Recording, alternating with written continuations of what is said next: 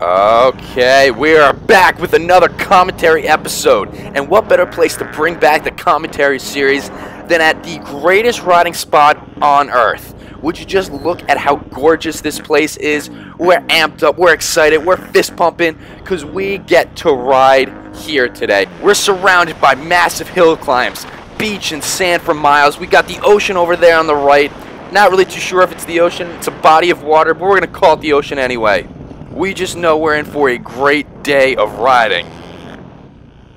Before we start this video, I just got to give a little brief announcement. I am sorry for the sound quality of this video. I ended up using the wrong, I don't know, I may have used the wrong GoPro housing. All I know is it was super windy out today and you can hear it in the audio, so I think what I'm going to do is I'm going to either take the audio out, lower it, or I don't know, hopefully it'll be fixed by the time this video is out. I don't even know what this looks like though. What do you think? It's just so sandy and like there's just so much to do, but I don't even know what to do. So me and Connor have been to this spot before, but Matt has never been here, so this was his first time. And I'm not gonna lie, it is an overwhelming location. Even for me, who's been here before, it really is so overwhelming. When you get there, it's just miles and miles of sand. And we're just like, we don't even know what to do with all this sand. It is just endless possibilities, and we're gonna be taking full advantage of it today. So the first stop on today's adventure is we're gonna be heading west out into the trails. Actually, I don't know if this is west, north, east, west, I don't even know, but we're heading in that direction. Last time Connor and I were here, we found some pretty cool spots down this way. Back at the start of the video, that's what we call the main pit, where there's pretty much just a giant sand pit with massive hill climbs. But we're going to be heading away from the hill climbs and try to find some trails. There were a lot of good whoop sections. Even when Connor and I were last here, we found a little motocross track. Seemed to be there was some sort of coaching session going on because there was a bunch of riders, a coach, and it looked like a really cool track that we wanted to ride. So we're going to see if we can find that.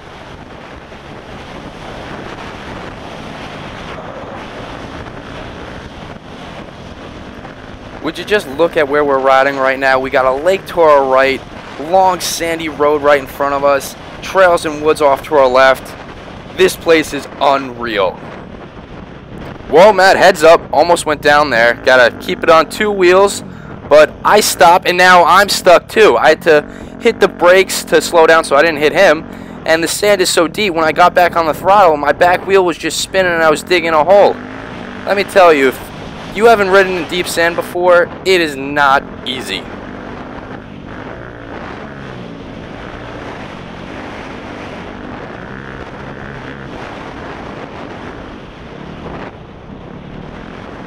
I'm pretty sure this is the area where the old motocross track used to be, but it seemed to have just disappeared and it's no longer there.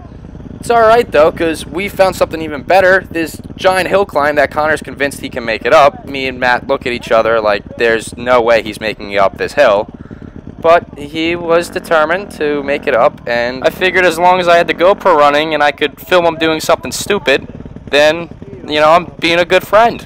But the main issue with this hill climb is not that it's really tall, it's more of just that it's really steep and really rutted out, and we have no idea what's on the other side, which is what Connor's going to check out now. Not really too sure what he found, but he decided to go for it, so let's see how this goes.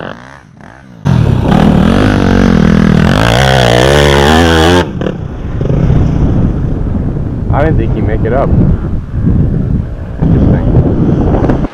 Yeah, I had no confidence in him that he was going to make it up the hill, but somehow he managed to pull it off.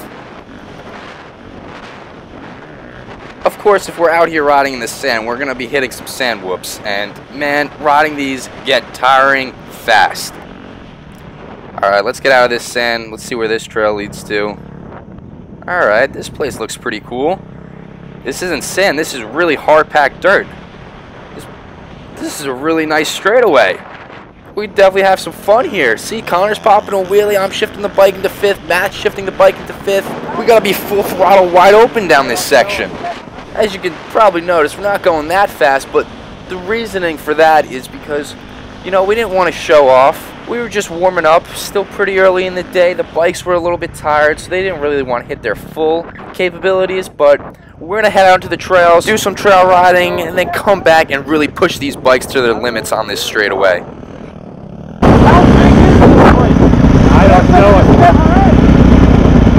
don't know what to do. It's feeling overwhelming, and I don't know, like this whole straightaway is ridiculous. Yeah, I know. We're already like an hour into the day, even though right now in the video it's just 5 minutes, but we were riding probably for an hour and we're still just blown away on the vast area of riding opportunity here. And like I said, we went from big sandpit giant hill climbs to a long straight flat runway. That's actually what I'm going to call that place. That's a good name for that straightaway section, the runway, because it's like you're on an airplane runway. Anyway, now we're out into the woods. It's got some nice sandy trails, and we're just going to see where they go.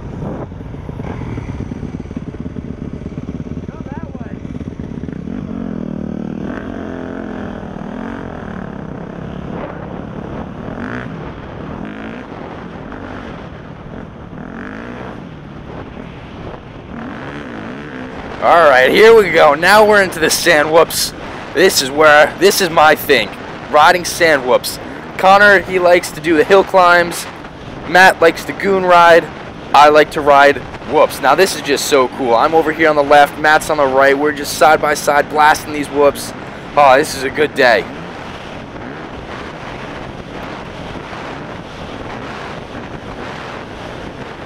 Alright, these whoops are getting a little bit bigger, and they're not ending.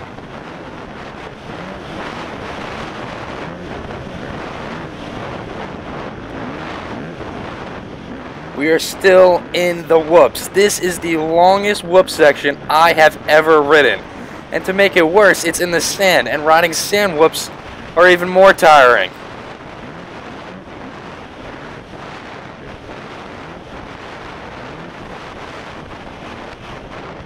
Anytime these sections gonna end, we're still riding the whoops. Alright. I need to take a break. I am out of breath. I'm exhausted. I'm out of breath. That was awesome. Now those are some whoops. There's a single track right there. Like I was looking, like all along the way are just like little pits and little trails and little pits. Dude, that was the longest whoop section. It's not even over. I know. I told you, dude. This place is huge. I kept like poking in and looking, and it's just like everywhere you go, there's a trail or a pit somewhere. I'm gonna turn around and I want to blaze these a little bit faster. What? So I'm gonna turn around and I want to like hit these a little bit faster. Like the whole entire thing? Just right here. I'm gonna keep going straight. Just had to take a little bit of a rest, a little breather, but now I'm good to go. Matt and Connor, they head on their way, but I wanted to get a little better of a run up to the whoops because I wanted to hit them just as fast as I hit them before, even though I had to stop mid-whoops. It's okay. We're going to gain our speed back, and we're going to keep going. I don't know what it is about riding whoops, but it is just my favorite thing to do on a motorcycle. There's just something about being completely pinned, leaning all the way back on the bike, and just trying to control it as it's trying to go every which way, and it is so much fun. I think it's because I love watching the supercross riders just blitz the whoops as fast as they can. I was just always so fascinated by it, and I just kind of learned from watching them to kind of just the technique. I don't know if it's right, but I just, like I said, I lean back and I pin it and kind of hope for the best, and it is so thrilling. We're gonna go down the power line. Alright, so Connor said he saw some power lines down that way, so we're going to go check those out. Oh, here's a little slow-mo. Big roost shot.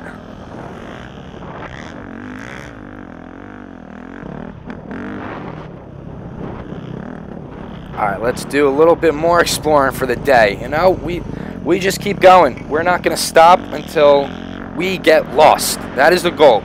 You don't stop riding, you don't stop exploring trails until you're completely lost.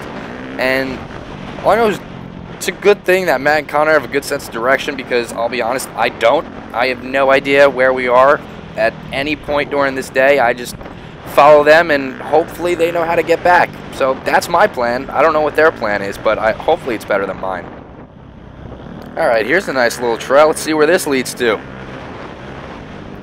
This isn't as whooped out as the trails normally are, so this is a nice change of pace. You could relax a little bit more and not be so, you know, holding onto the bike for dear life.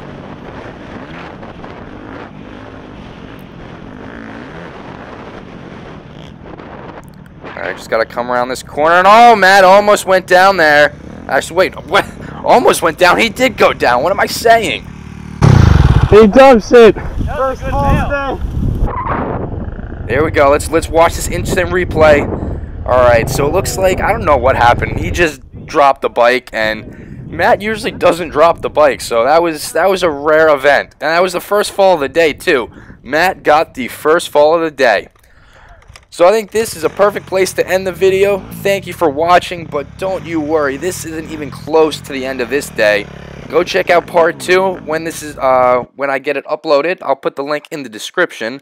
But we're going to be doing a lot of cool stuff. It's a little bit less trail riding, a lot more. Not going to spoil it for you guys. You'll see.